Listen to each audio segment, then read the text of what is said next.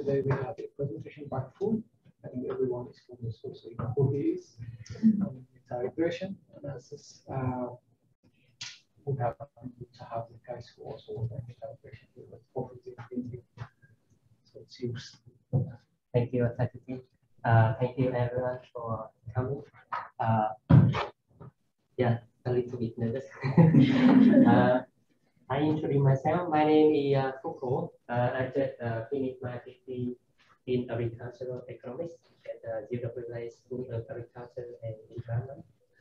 Today, I would like to share my research results on meta-regression analysis of technical efficiency measurement in my farming.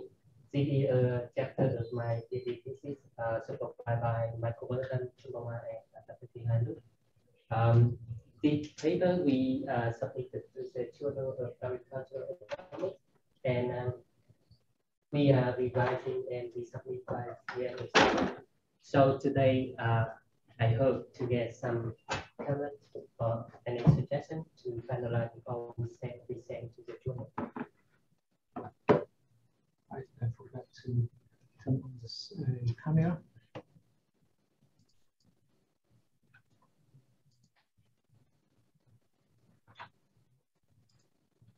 Yeah.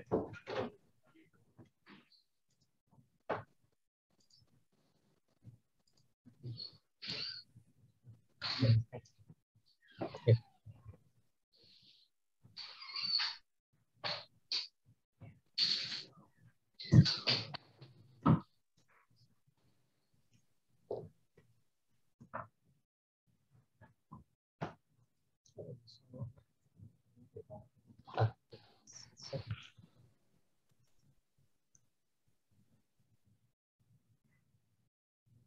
How do you turn this on?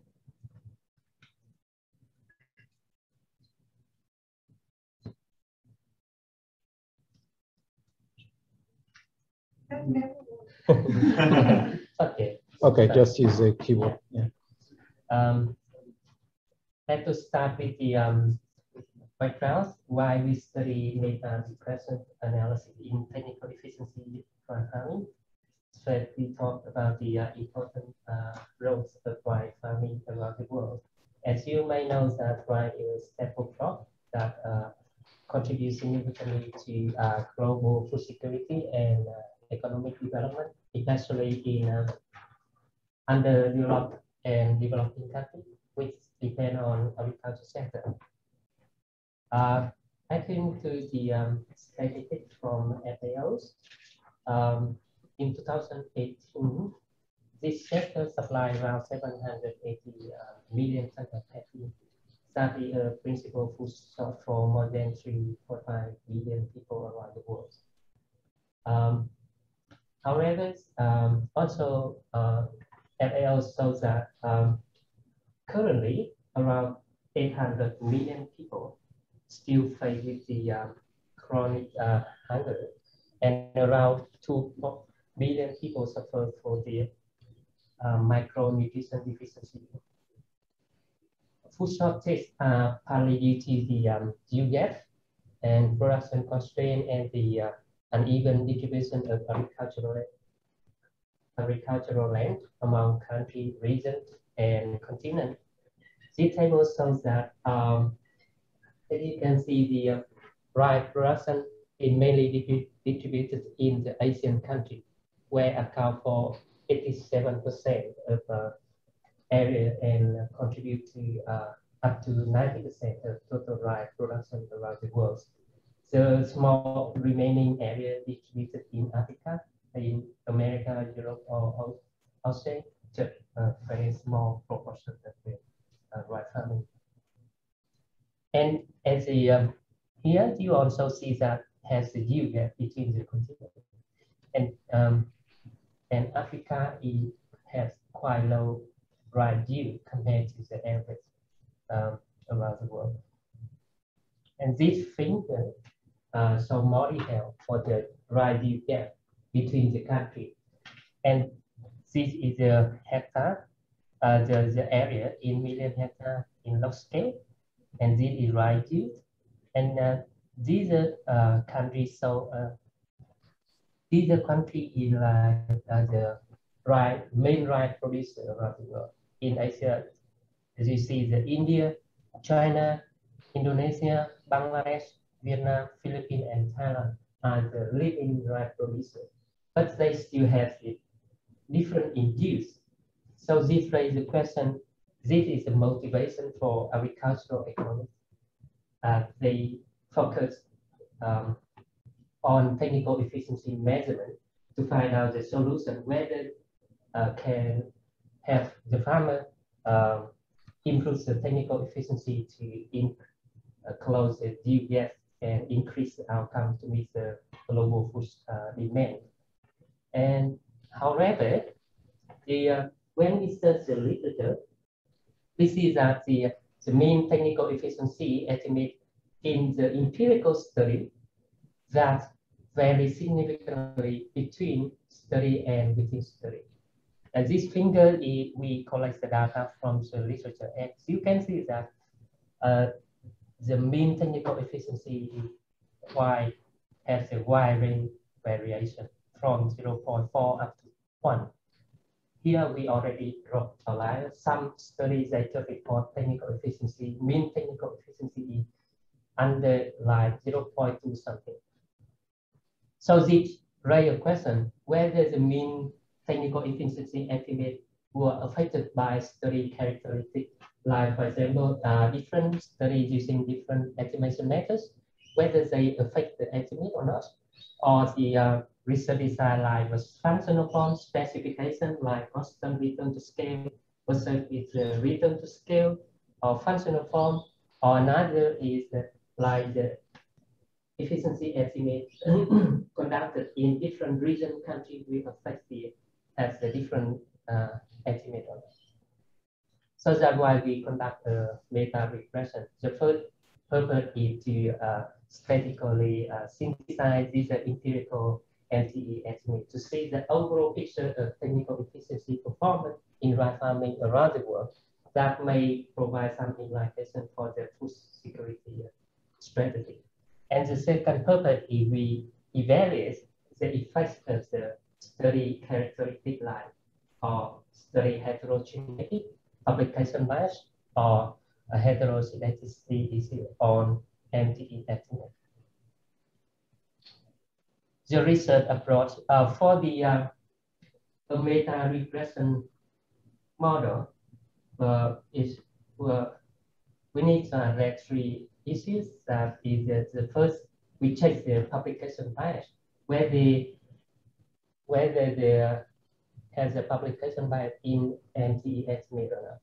What is the publication bias? Publication bias is like researcher, reviewer, editor, and journal prefer the significant results. So if the result not significant, they doesn't accept. So to check the publication bias, the simplest way is we using the funnel plot. But if the that is just scatter plot of the effect size again the precision of the estimate. But some if the funnel plot is asymmetry, it shows the presence of publication bias. But that is not reliable because some other reason we may not know. So the second way is we need to using statistical test like ARE and method test. More detail you can look at the my paper in physics or the. So to run ARE is a regression based test and vector is a rank correlation test. For the regression test, we just run with the dependent variable is the mean technical efficiency report on the primary study research from the literature. And on the right hand side, it includes the precision of the MTE estimate. On the literature, there are several ways they use. Like some studies are using the standard deviation of its efficiency distribution. Some studies are using the inverse square root of the simple sign to capture the publication bias. In our study, we're using the inverse square root of the simple sign. Why? Because back and early 1980, it gives that publication bias is proportional to the inverse square root of the simple sign. So yeah, so we using that. Other study like they're using standard deviation, but we think that is not appropriate to capture standard deviation, is not appropriate indicator to capture the precision of MTE estimates. The second is we account for the heterogeneity, as I mentioned before, that is a study characteristic. Like they come heterogeneity is like this is a methodological count like the different estimation methods, functional form specification, data types like cross-sectional or the panel, something like that, and factor like some different regions in Africa, South Asian, West Asian. Maybe they report the efficiency different due to the region. So we check in the model one, we check at the here as is the moderator or the covariate to capture the study characteristic.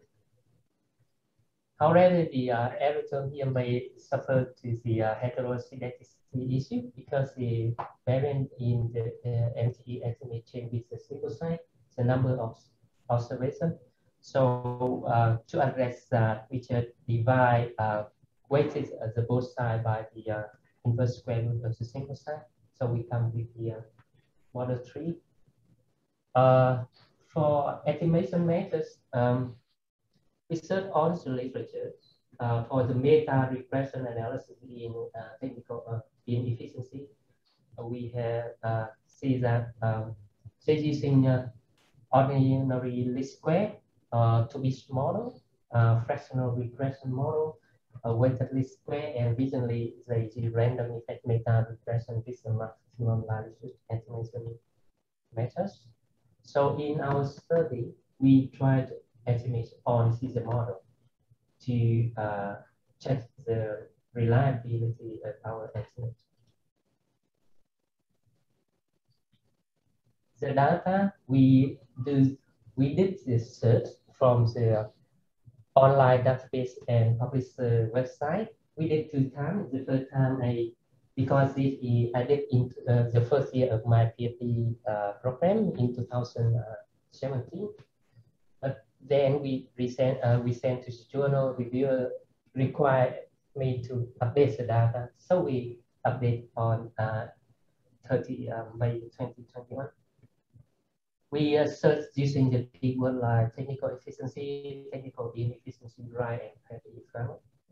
We found that 721 study, and then we clean the data. The first we check the WTEST study, follow the grammar 2016, and then we check the abstract, the title, and public work, whether they meet the requirement in our study or not. And in our study, we include the thesis, conference paper that is not published on the journal. And then also follow the comment from the reviewer. We check the predictor journal and publishers using the website. And then we check the paper content, whether the papers they report enough information we give in the model. If the papers they don't provide enough information, we discuss them. And the last one we check and drop the outlier. So the final simple sign consists of 175 studies with 443 observations. We code the data, and this is a summary. For the data, we have variable like simple sign, zero of the study is the zero of the data, zero in the primary study. We include that because we want to see where it has the technical change over time. And number is the input variable, which is in the production function. data, panel data versus the cross-sectional, whether they have effect on NTE estimate or not. Secondary data compared to the primary data source. And values data compared to the physical, like some studies are using the values data sets, but some studies are using the quantity. So we want to see whether they also have effect.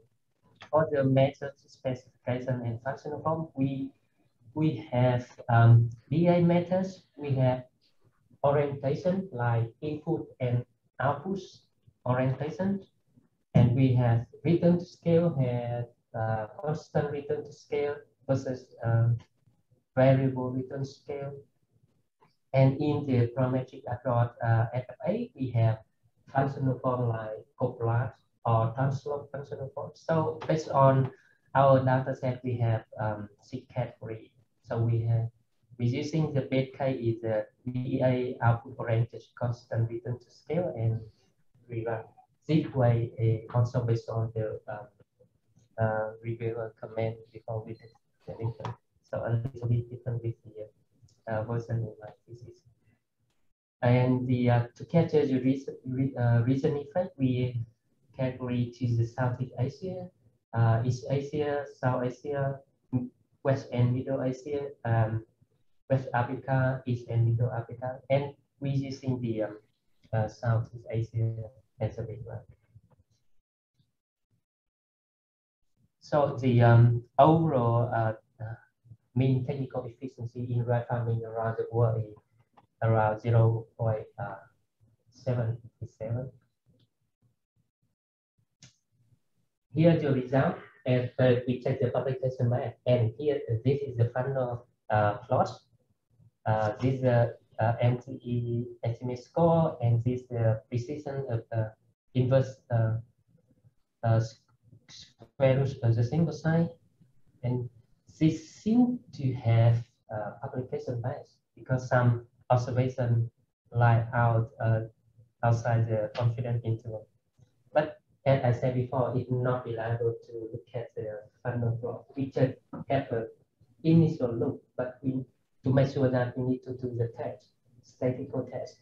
So the aggregate test shows that seem to have publication bias, but not strong evidence because just around 10%.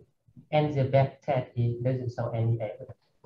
So to have the more precise, we run the full model because that may be due to the heterogeneity rather than publication bias.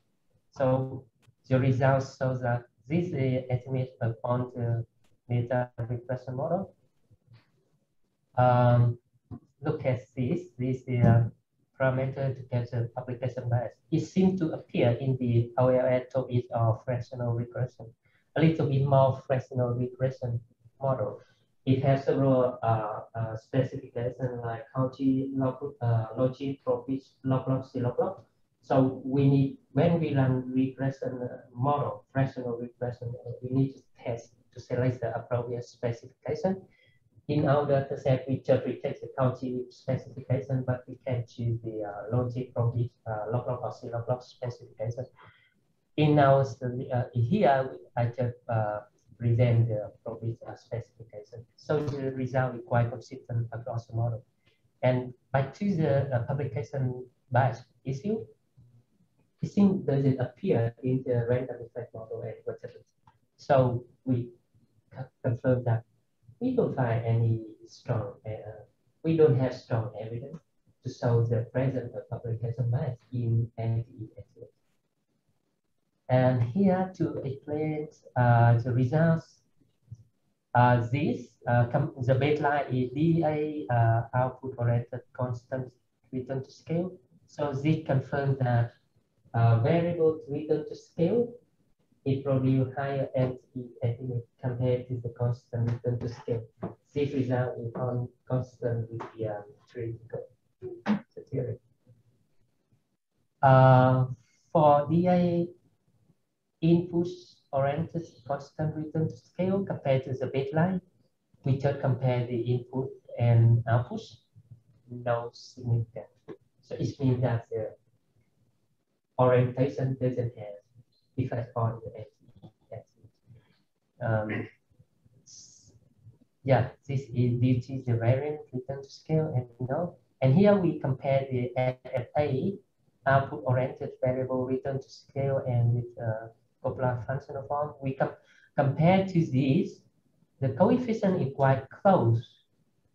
Just it means that this effect is only due to the variable return to scale, not don't have effect. The parameter versus non-parameter doesn't have effect on. I mean the estimation method doesn't have effect on efficiency score.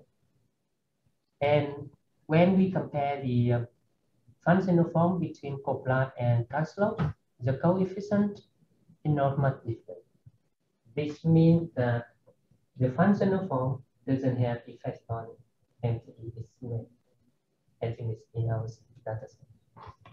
But we find strong evidence of data type effects on MTE estimates. As you can see that panel data, secondary data, and value data produce lower efficiency score compared to the cross-sectional data, primary data source, and physical data respectively. And we also found the strong evidence of regional effects on MTE estimates, where compared to the Southeast Asian, the East Asian and South Asian countries report efficiency score higher, but the Africa country report lower efficiency level compared to the Southeast Asian.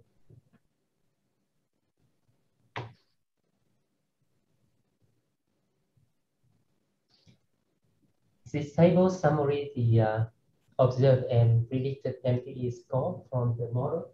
And we can see that they are not much different efficiency score at the mean level, but they have the difference in the variation rate. So it seems to be the predicted value have narrow variation rate compared to the observed efficiency score report on solution sets. This is this is because the heterogeneity, study heterogeneity, we capture in the model that is different data type, region.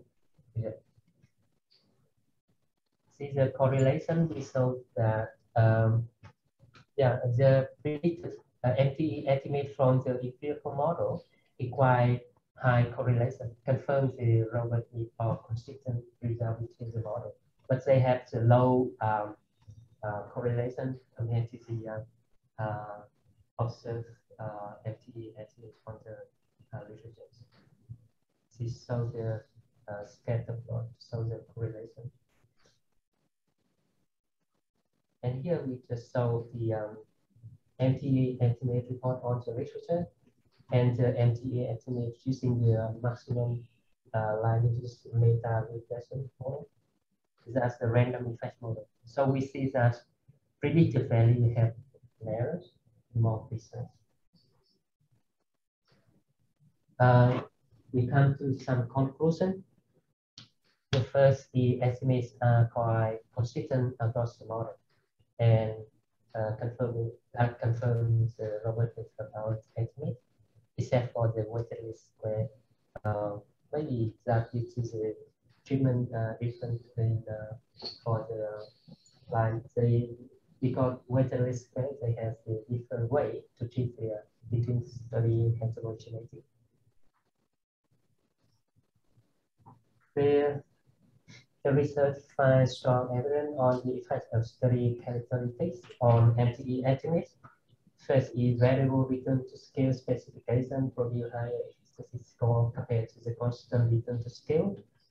Panel data, secondary data, and value data generate lower MTE estimates than cross-sectional primary data and physical data practically. Compared to the Southeast Asian country, The East Asian, South Asian countries have higher MTE estimates, while the Africa countries have lower MTE estimates compared to the Southeast Asia. We don't find strong evidence of publication by foreign MTE estimates. Based on our finding, we have some implications. First, for practitioners, they should carefully consider and justify the approach and the data trials exist before running the model or explain the results. For the policymaker or average user of efficiency estimates, they must be cautionary when interpreting and applying empirical results to develop the policy or pursue other objectives. The estimated mean of MTE estimate is around 76%, suggesting the potential to improve the technical efficiency in dry farming around the world, and the need for further research and development to bridge our national ability gap in dry farming to increase outcomes with global food security.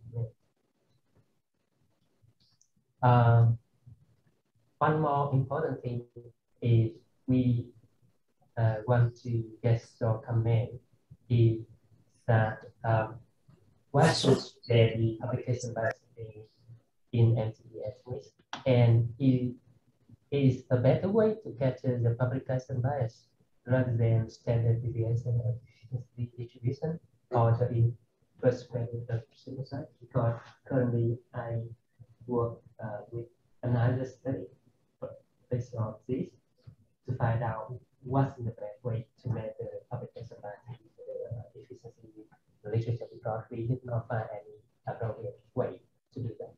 So, thank you very much.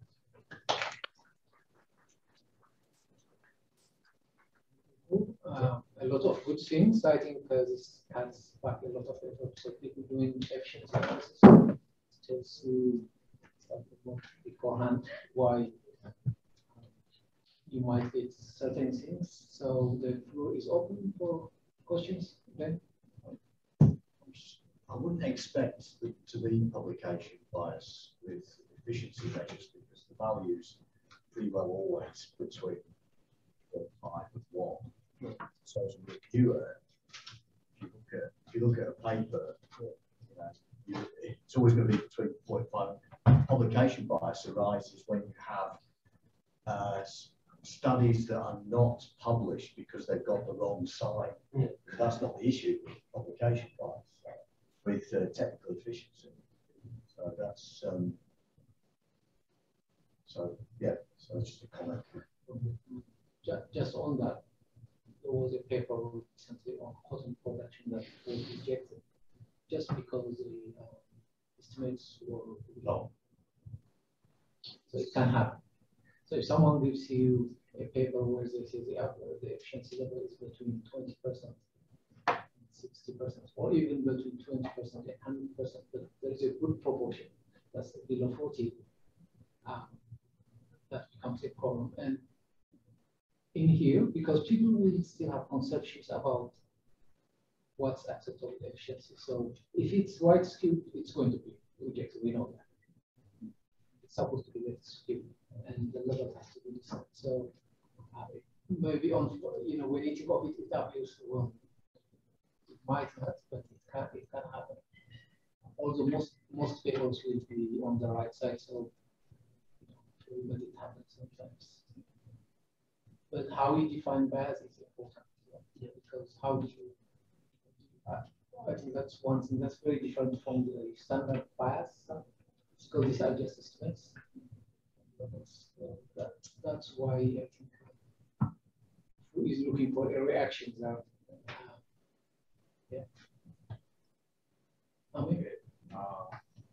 I just have a couple, because I'm trying to put my head around some of these studies and the way I see them done. So let me first of all clarify. In your right-hand side, MTE, what is that? That's the mean technical efficiency. They report in the mean technical efficiency. that's the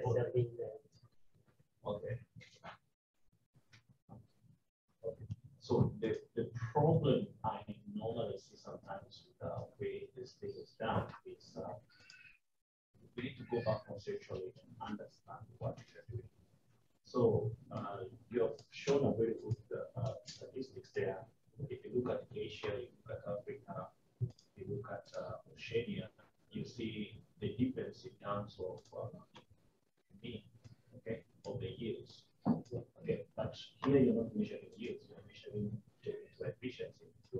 So if you take countries in Africa and you estimate what is the technical efficiency, let's say you get a technical efficiency of 0.7. Okay. If you take those countries in Africa and you measure their level of technical efficiency relative to the frontier for Asia, what do you expect to get? Much more lower, given what you see, okay? And if you do for Oceania, it's going to be different, okay?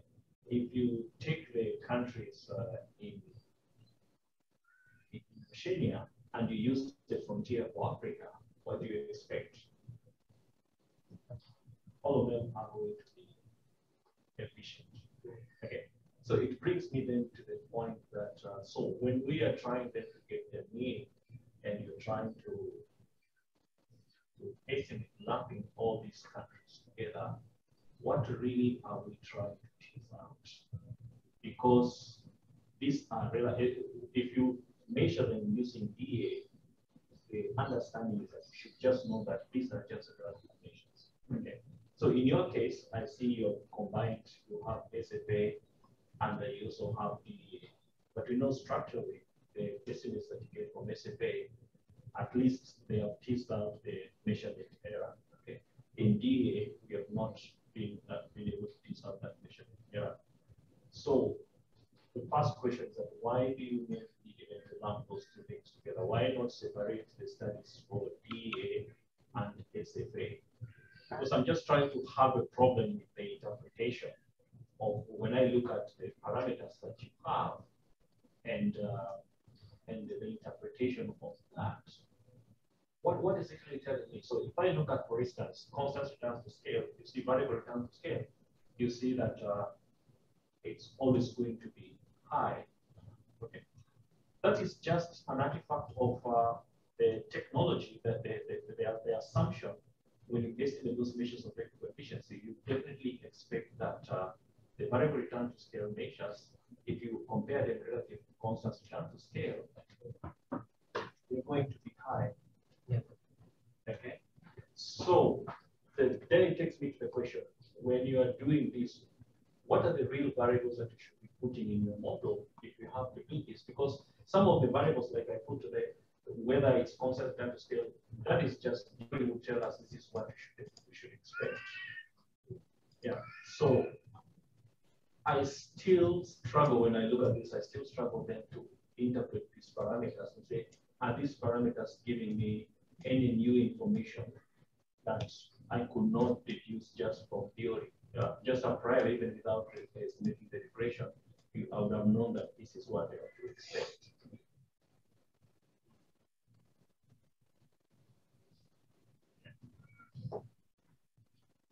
I know I've seen publications, I've seen people publish these papers. I think there are some few meta-regression studies out there. But personally, when I statistically think about what these models are doing, sometimes I struggle to really interpret and say, what are we really trying to tease out? What is that really telling us? Thank you for the comment. As far as I know, I think that because it's study using the different each study report the MT estimates, the mean technical efficiency, and they may using different functional form or estimation methods, so that we know that on the research that different method, functional form or specification, constant scale or orientation, we produce different estimates. So when they report on the literatures, they must and they have a wide range of variation. So we try to capture these variation. Yeah, of course, we know already the effect of the approach on the literature, but we want to see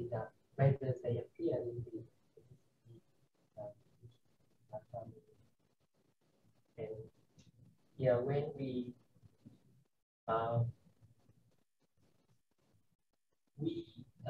based on that, we want to give some based on the literature and empirical meta-regression. We want to give some caution for the practitioners, like the new efficiency researchers. They need to be aware of these effects before they choosing the method, data choice, specification. But I would argue they just need to understand production. All they need to just know is understand exactly what they are doing, understand what production you're talking about this estimate. If you look like the disparities across countries, really the data that you showed us, you know, like what you're showing, estimates from Africa, they will always be low. So a priori, you would expect that that is what you would get. So I'm trying to struggle as a policymaker, convince me then what is this new insight that I did not have that I'm getting from the Meta frontier? I have my hand in this as a co-supervisor. So I better help with the defending it. So I think at one of the conferences in Sydney or something, Julian Alston, we were having beer after a conference, and he said something that I thought was a bit outrageous. He said, the whole purpose of agricultural economics is to measure things. Just measure, and I said, that's not the whole purpose. So we do more than that. But in a way, he's right. So there are three things. One is, as Amin said, it's true. Theoretically, there are things that you expect. So if a student comes running to you, oh, I estimated a constant returns to scale and a variable returns to scale technology, and the variable returns to scale technology gave me a higher set of efficiency estimates. Theoretically, you know that's what's supposed to happen. So that's not surprising. Okay. It's true what he said, I mean, but at the same time, the theory tells you the direction, but it doesn't tell you how big it is. And that's left the African. So are you going to get a difference of 1%, which is insignificant economy in terms of any sense, or are you going to get 20%, or are you going to get 30%? You say VA because it doesn't allow for noise. At least all deviation to the inefficiency, it's all else being the same, it's going to tend to give you lower efficiency estimates. We know that, but how low? Now, when you look in there, what you see is actually for this set, although there are some cases that are missing because you don't have a non-VA like stochastic frontier that's also constant returns to scale. So it's not enough economists. This is mainly economists who are more careful doing this research. They don't like constant returns to scale, so we don't have this. But what that's telling you is the functional form on its own makes a slight difference, like sort of between 7.3 and 8.3. It's small, but it's as you said. So to come back to the thing, yes, your theory does tell you, but it doesn't tell you the direction. And in terms of comparing across countries, I was not thinking about this in detail until it was presented here. You do see, okay, how much is the difference between West Africa and Asia? You still need to know. You know that Africa has lower inefficiency level. In fact, you don't know that Africa has lower efficiency level. You know that Africa has lower productivity. But we don't know that African farmers are less efficient than Asian farmers until we do the research. Because this is not about it, it's about relative to their peers, which is Africans against African farmers, how efficient they are. And what this is telling us is we have even more problems in Africa because it's not just they are less yield, they are actually less efficient. So there are those things you need. You still need to know how big it is. And in fact, it breaks things down for you. And most of the things are consistent with what you expect, but you need to know how big are the differences. And that by itself is important on top of doing meta-regression for its own sake. What's the value? So what I've known is 1.1. What is the value? I'm just thinking as a policy maker or somebody who is trying to give information maybe to tell people how we improve the efficiency or what. what is this value? Because it still remains a relative measure. Because, yeah, despite what we have there, it still remains a relative measure. And you can still go ahead and tease out so many things. So if you look at the stochastic frontier, so we have control for all those things. There are different orientations. But have we done the same for stochastic frontiers? Because most of the studies, maybe they'll just estimate using an output orientation. They normally don't estimate these things using an output orientation. So one question for you, Amin. Yes. Would you have expected the estimates from the Koch-Douglas and the translate to be the same? Or would you have expected the translate to be higher estimates? I don't expect it to be the same. And by virtue that that we give me that is just purely a statistical coincidence, because theory would tell me I know that already the Koch-Douglas is just restricted. You're forced that to just assume a constant scale, whereas my variable, my translog may take a different form. Yeah. So that's why then I have a problem in the first place. Why you are putting SFA studies and combining them with DEA.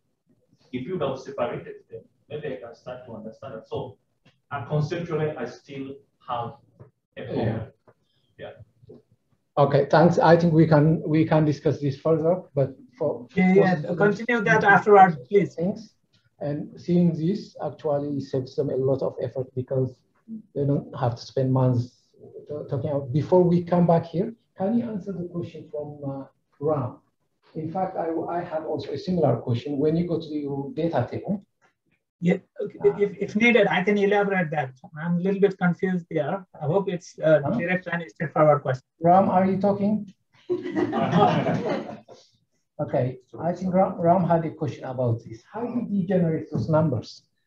Why don't the regional values add up to 1? Any observation is going to be in one of these, for example? Okay, can I elaborate my question? Or something else? Oh, no, it's about this dummy variable. But I think how he's created is, at least to me, it looks fine. But I would like to see the descriptive statistics table. That's where I'm a little confused. If we go to the table, where the table is. Oh, okay, so, sorry, give me a second. I might be doing something wrong. Yes. Sorry. I have just I think misaligned that. My question is, for example, is it okay for me to go? Could you speak again, Ram? Sorry, we didn't hear it. Okay, can you hear me? I can hear you. Can you hear me? Okay. My question is about this region dummy where you have 443 observations and you are creating these region dummies, considering that I hope if the study is coming from Southeast Asia, that particular observation will get 1 and the others will get 0, even though you created it as this. That's okay. Let's look at the West and Middle Asia. If the study is coming from that region, it gets 1, otherwise 0. But when I come here, your number of observation is just 7. My understanding is there are only 7 studies coming from West and Middle Asia. Is that correct? Yeah. Yes. The N is the number of observations. So if we have, for example, Southeast Asia. And then, and then where are the zeros then? Where are those zeros? Zeros means out of 443, 7 studies gets 1, then rest gets 0, right? Yes. And then what is this mean telling us? Mean is the mean of MTE estimate. This mean is the mean of what? Mean technical efficiency estimates. The dependent variable. So here is the, sorry, I did not make the clear. For this is a mean of the, this is a variable, but from the variable come down to here is a mean of a mean technical efficiency score they report in the empirical study. My question there is, I think if I'm looking at, I would see that this is the mean, or maybe 7 over whatever, 443 or something. That's the value here, isn't it? I'm a little confused when you report this here as a mean of the MTE or whatever. Is that the normal way of doing it? I'm a little confused here on the descriptive part. So that's why my question was. Okay. Yeah. Normally, you put the mean of the dummy. Mean of the variable, that's what it should be. In my view, it should be the mean of the variable. So in this case, 7/443 should be this value somewhere here. And then whatever the standard deviation would be. It's actually giving something more useful because it's giving the regional average for technical efficiency. So ideally, these mean figures here should add up to 1 if it is a reason dummy. So they will get their proportionate distribution in terms of that. That's how I would think, but I could be maybe understanding it differently. So the first 3 numbers are what you would expect, but all the rest are TE. I think that causes a confusion when you start with 550 up there. Yeah. The first idea is before I illustrate the table is the summary efficiency by covariance by equal 1 and the ARE-UWA is how much is that? But here I just simplify and from the thesis examiner they ask and this is a variable. So for this is a continuous. So we don't have the mean of technical efficiency. If we put overall here to be consistent, but yeah. Sorry, I did not. Yeah. But in the paper, I separate for clear for the. Okay. I think there is one more question though. Mine is actually curiosity to decide who to be. I think it doesn't actually mean that there is but I'm curious because on the literature have been corrected. Another part is that we have tried looking at banana sheet. So is you looking at the static level or is it at the estimate level? Because some people that I come average static level.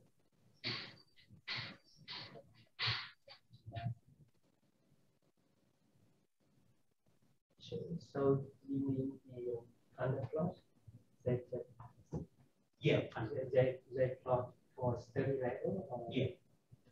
In our case, reducing the observation level, not the study.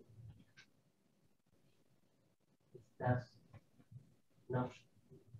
No, I was thinking like, did you try it at the study level instead of at the effect size level? Because some studies report 5 or 6 effect sizes for mean technical. Yeah. In our case, using the study level, one study, they report several observations. So which is bigger, like crosses. We don't run study like observation, like total observation is 443, but study is just 4130. So in our result, we run with the Not of the 100%. The total observation. The problem is that There are some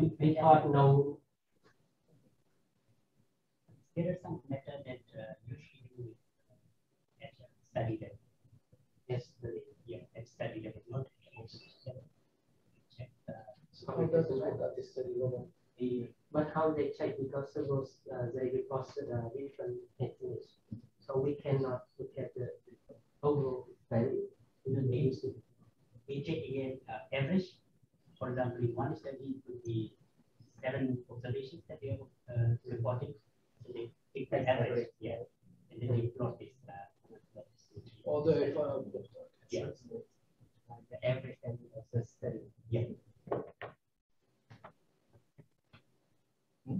What's the like they using the average values for each study compared to the observation, which could you go back to the corner plot? I am not sure.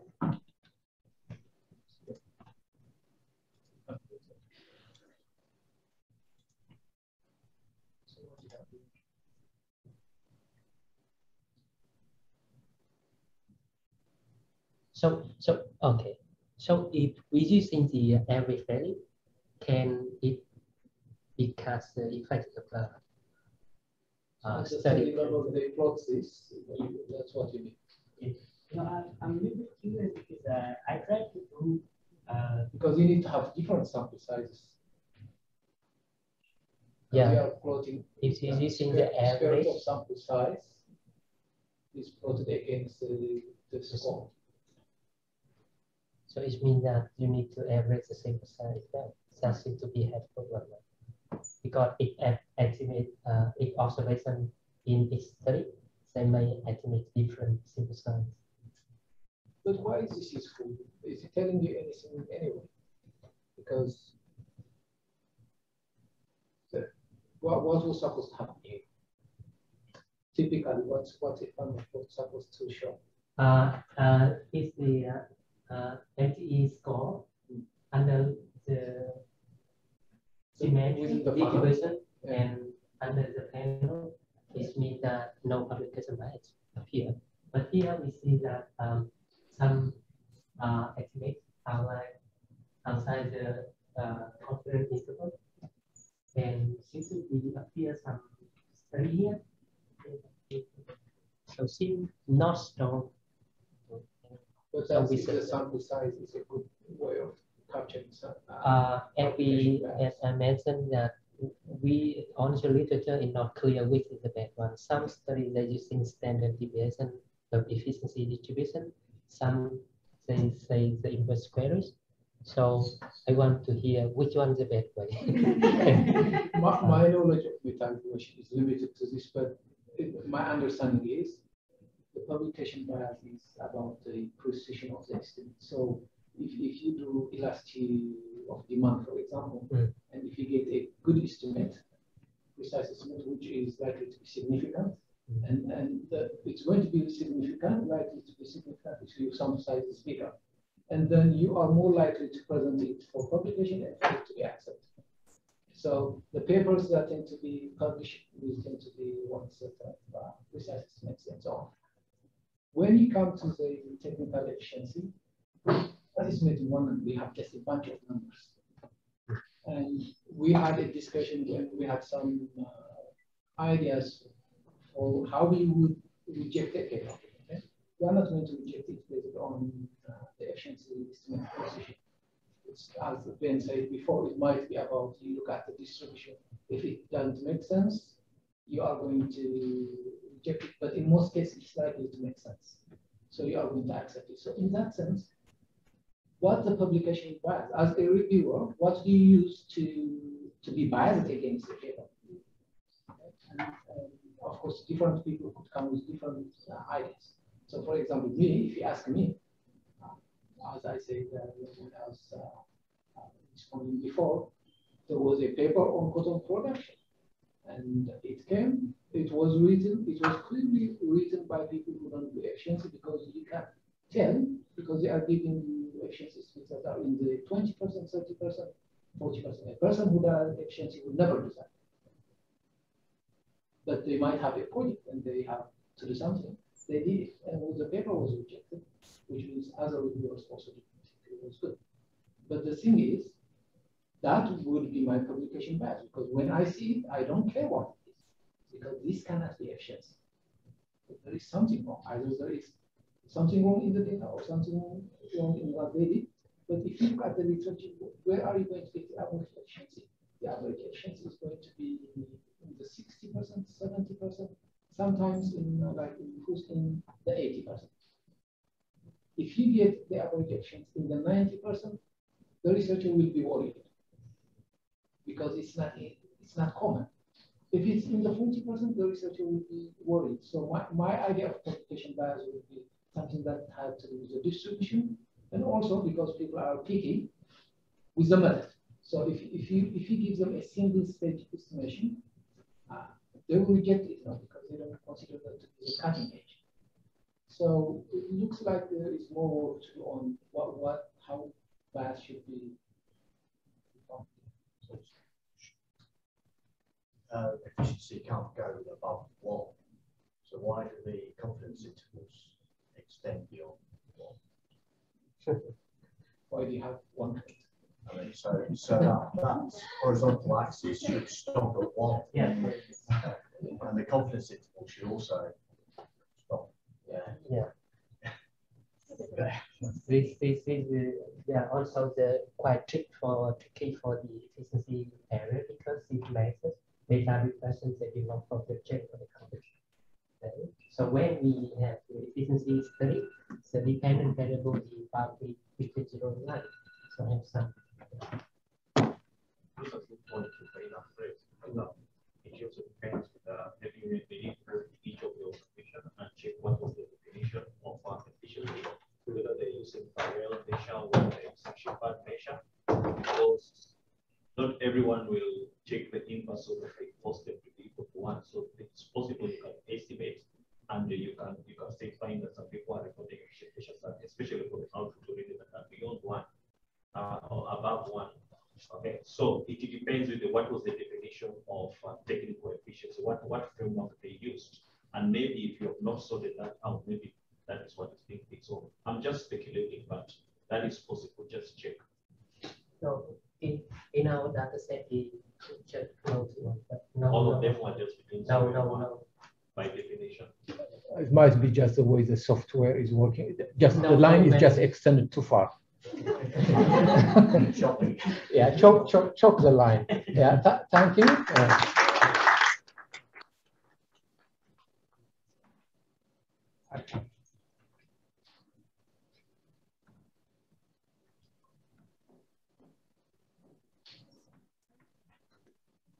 Yeah, thank you. Thanks, Phuc. It was good.